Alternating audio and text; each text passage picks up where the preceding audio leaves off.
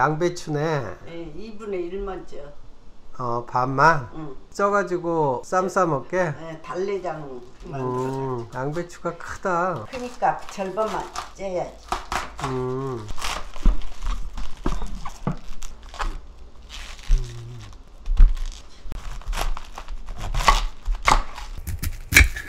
그렇게 심은 잘라내야지. 찌기 좋게. 이렇게 그래도 씻어야 되니까. 농약이 많다 그러더라고. 그러니까 이렇게 잘라야 돼. 이 물에다 담가.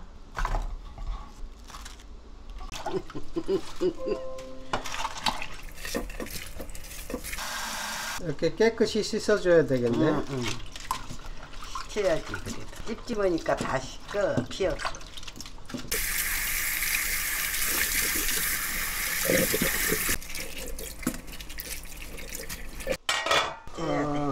물을 끓여놨구나. 그 위에다 올려. 끓이려면 오래되니까 좀.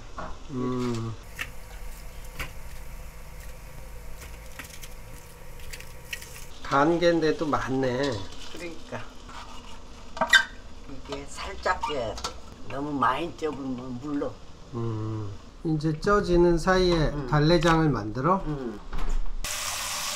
이런 데가 달래가 그 팥뿌리맹이로에 흙이 있어. 이런 데가. 그런데 깨끗이 씻어야 되는구나. 그런 거. 좀 뿌리를 이렇게 좀 살짝 손으로 비벼줘. 이렇게. 이런 뿌리에 흙 종류를 떼줘야 돼. 이렇게. 청양고추 하나. 홍고추 하나.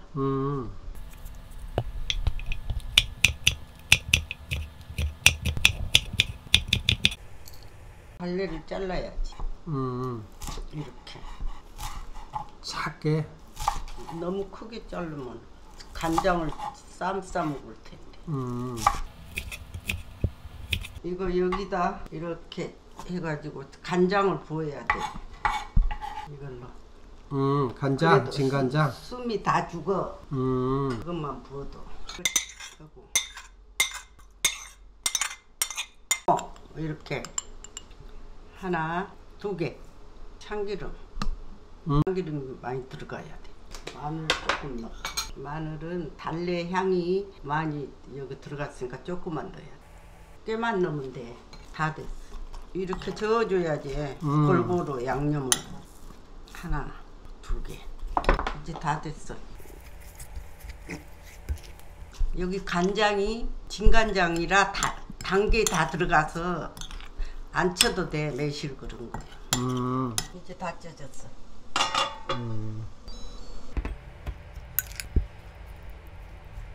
봐, 이렇게 다 절여지지 않아.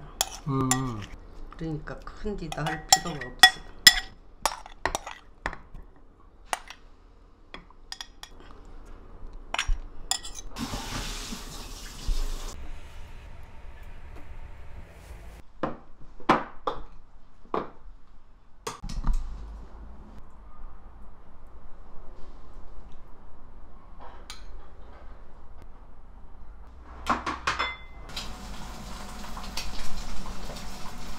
잘 먹겠습니다. 이거 이제 한번 싸 먹어봐. 이렇게 큰 거. 이거 맛있어. 달래장에 듬뿍 넣고.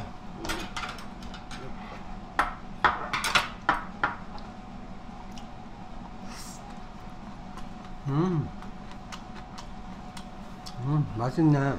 맛있지? 달래가 싱싱하네.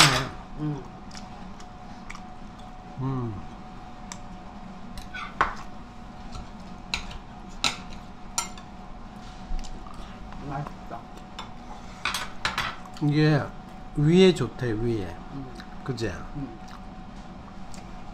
그러니까 한 끼도 안 빼놓고 먹은 사람도 있어.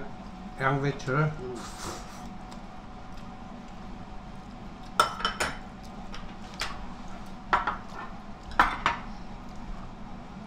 이 달래장에 먹으니까 맛있네. 여기다 매실 쳐놓으면 더 안 맛있겠잖아. 간이 단 거이 다 돼 있잖아. 달래장에 뭘 맨날 서간장에는 당근 넣어야 돼. 음. 근데 이런 거 만들 때는 안 넣어. 서간장은 원래 달고 새콤달콤 색조 없으니까 들어가야 돼요. 이게 그냥 밥 비벼 먹어도 맛있는데. 참기름이 여기는 많이 들어가야 돼.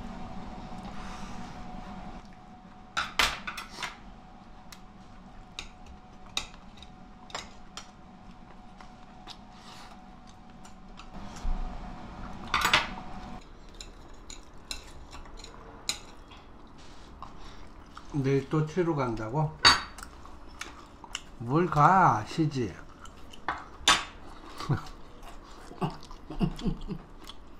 응? 가든가 말든가.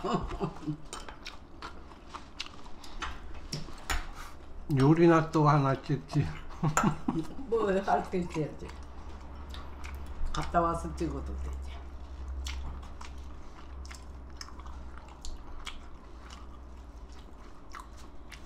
육개장이나 언제 한 번 해야지.